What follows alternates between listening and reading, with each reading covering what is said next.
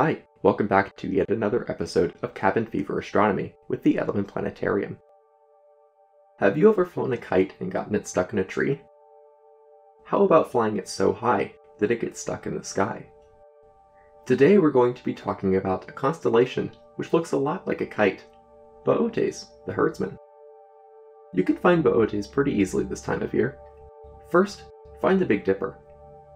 Then, follow the 3 stars in its handle and arc to Arcturus.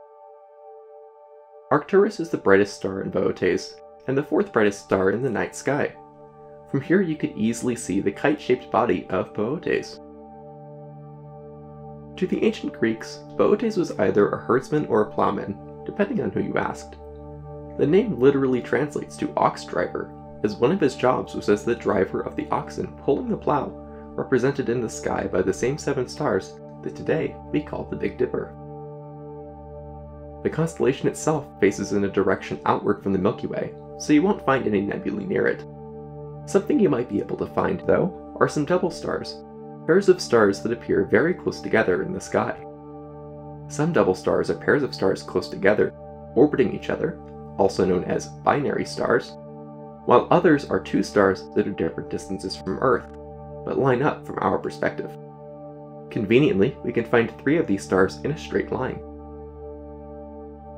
The first stop on our journey is the star Princeps, located at the right shoulder of Boötes, or his left from our perspective. To our eyes it looks like 1 star, but using a telescope you'll find 2 stars close together.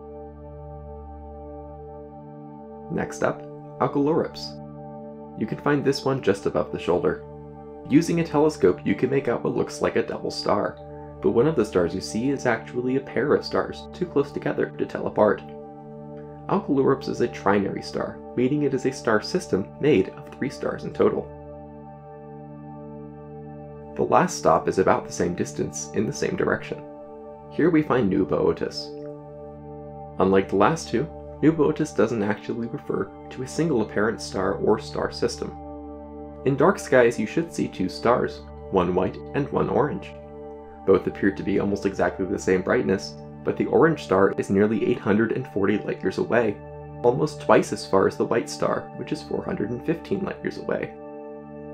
These stars are completely unrelated, but are no less fun to look at. Without a doubt, though, the star of the show in Boötes, pun intended, is Arcturus. Arcturus is rather close to Earth, about 37 light-years away, and at 7 billion years young, this star has been around for over half the life of the universe.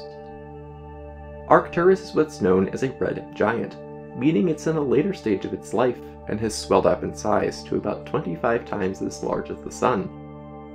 Incidentally, it's about 3 light-years away from another star, Mufrid, also in Boötes, and from Mufrid, Arcturus would appear as bright as Venus does from Earth. So go out some night and take a look around Boötes. Even better, use some binoculars if you have them. Even though galaxies, nebulae, and planets often steal the limelight, the astro part in astronomy means star, and in Boötes the stars are certainly deserving of your interest. Thanks for being with us today. We'll be back soon with another episode of Cabin Fever Astronomy. We hope to see you again.